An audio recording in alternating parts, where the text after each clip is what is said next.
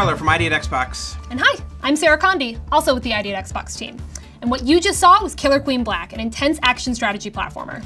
So I have played a ton of this game at arcades in Seattle, and so I gotta assume it's gonna have 8-player multiplayer on Xbox? That's correct. Sweet. And we're thrilled to announce not only that it's coming to Xbox, but that it'll be a day one launch into Xbox Game Pass. Oh, that's awesome. And it makes it the perfect game to launch on our new show, ID at Game Pass. It's just turned out to be a great way for players to find new and really interesting games. And also it's been an incredible vehicle for independent developers to reach new audiences. Well, with that, shall we jump into our next announcement? Let's go. Outer Wilds from Mobius and Annapurna Interactive is an exploration game about curiosity, roasting marshmallows, and unraveling the mysteries of the cosmos. It's coming in 2019, and we're thrilled to announce that it'll be a Game Pass Day 1 launch.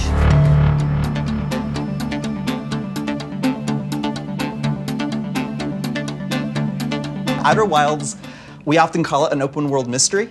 It's very much kind of an adventure game. There's no crafting because you die every 22 minutes and go back in time. So the only thing that you take with you from loop to loop is your knowledge of what you found and what you've discovered.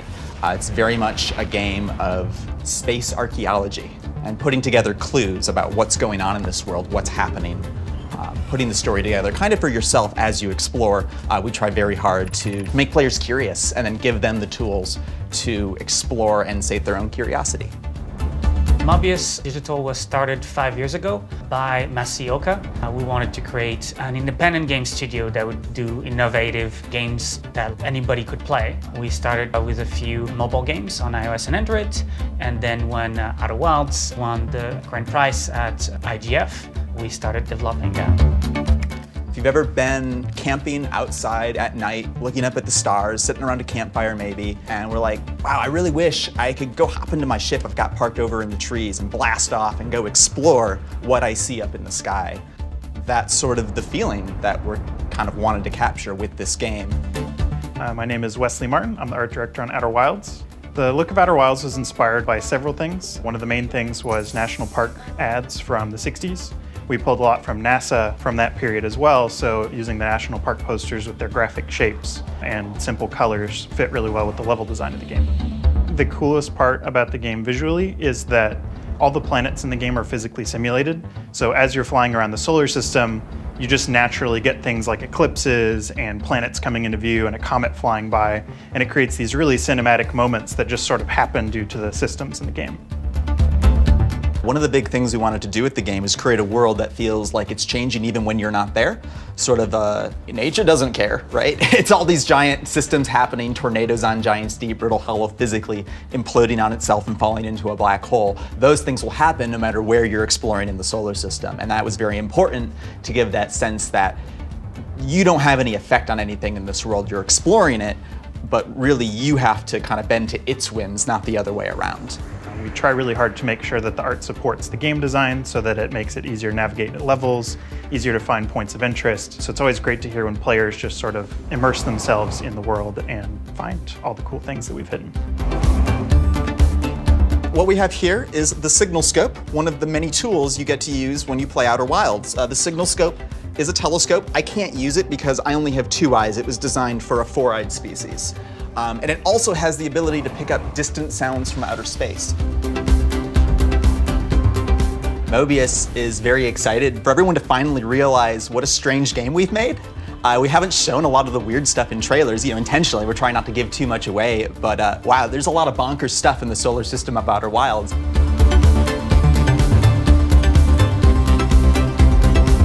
Thanks for watching. We hope you check out Outer Wilds, available on Xbox One and Game Pass. Hi, I'm Nick Zuklich, a content planner on the ID at Xbox team. Basically, that means I'm in a constant quest for great content and developers to bring to Xbox. I'm super excited to talk about what we're doing at PAX East. But before that, let's look at some other awesome games coming to Game Pass.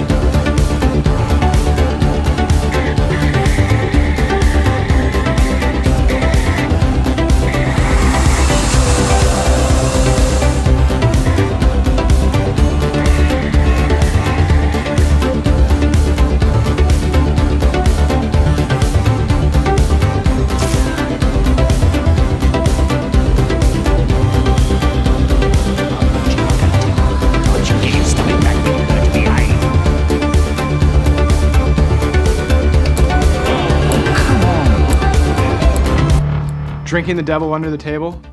Goats screaming in shopping carts? Cats, photography, dungeon crawling? What a time to be alive. And guess how many of these games will be playable at PAX East? All of them. They will all be Game Pass Day 1 launches and all playable at PAX East.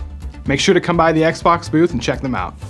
You can enter to win one of 4 custom designed consoles we made for these great games. Be sure to retweet the Xbox Game Pass sweepstakes post.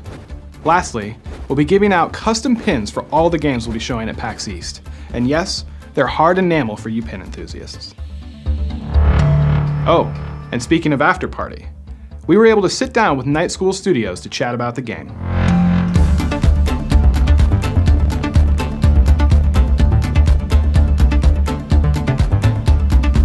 Milo, how long have we been friends? Our entire lives. Our whole entire lives. In After Party, you play as 2 characters. You play as Milo and Lola. And these are 2 best friends who just graduated college and through a very unfortunate accident find themselves in hell, dead, trapped for what they think is an eternity. And it turns out, though, that fairly early in the evening, they find out that there's a loophole that if you can outdrink Satan, which nobody's ever done before, you're allowed re-entry to Earth. One of the first people I pitched it to after Adam and I felt really good about it was Janina Gavankar. And Janina, as I was talking to her, I was like, maybe you'll want to do a bit part in the game or something sort of on the side. And she's like, I need to play Lola. You've got to give me Lola. And as soon as she read just a little bit more of how dry and what a talker Lola was, Janina, jumped all over it. Milo is played by a hilarious actor named Koi Dao, who we also know through the studio just because he is another USC alumni, like about half of our studio. The chemistry between Koi and Janina has been great because they're both quite similar to the actual characters they play. Sorry, this is Lola. I'm Milo. Didn't we have the same advanced frisbee class in... Yeah, no, I remember.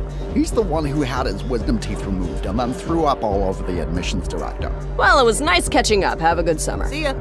At Night School, it's just always important for us when we're starting a game to try and take something narratively that is relatable for players and then tweaking that as much as possible.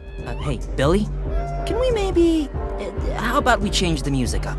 I can't actually. They only made 1 song for the DJ. What does that mean? I mean, yeah, sure thing. Just after this one's done. The big theme of the game is what is a friend and what is a friend to you? Is it someone who is always going to agree with you? Is it someone who is going to be there for you? Is it someone who is going to challenge you?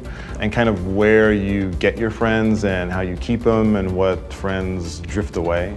And the game kind of, as it evolved, became kind of an exploration of both how to be a good friend and how to define that, and also what friendship really means to the human soul. Okay, I know that could have gone better. College was a non-stop, inescapable popularity contest where the winners rule over an imaginary world. You think anyone in society is gonna care what they called you in college? What's gonna be etched on your metallic space crypt will be what you did in the actual real world. And the real world starts right now. In our game, the drinking is really about role-playing and allowing you to tailor your dialogue choices based on the moment. So if you want to be flirty as you enter a certain bar, go get that flirty drink. If you want to be more aggressive, do that. If you want to get more specific and speak with a pirate accent and actually only talk like a pirate, go ahead and do that. And so every bar and after party is really set up in a way to give the player all of these tools, and each bar has different drinks inside of it too. So ideally, not only are you thinking about what I want to say and how I interact appropriately inside of each of these scenarios, but also just how do I want to behave and how do I want to be perceived by these other characters. So drinking was probably the biggest design push that we made into the dialogue system. On top of that, though, After Party has a variety of activities that coexist with the dialogue system. I cannot believe this.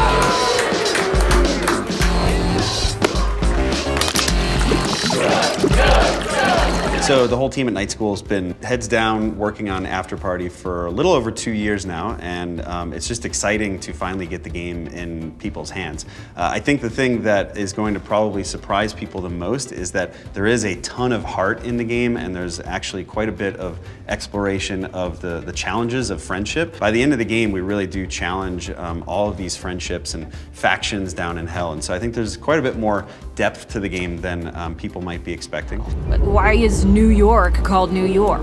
It's named after the Duke of York. Oh, thanks, Brainiac. Why don't you lecture us on what a rhetorical question is next? I'm just saying, you should pace yourself.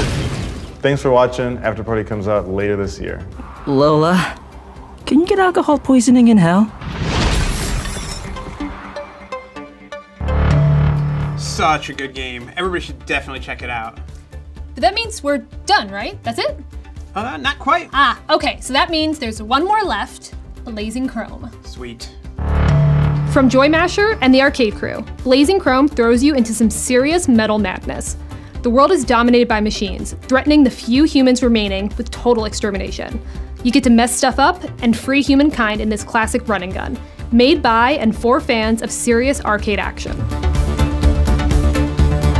And with that, we just want to thank you all for joining us for our first round of Idea Game Pass. Have fun out there. Thanks, everybody. See ya.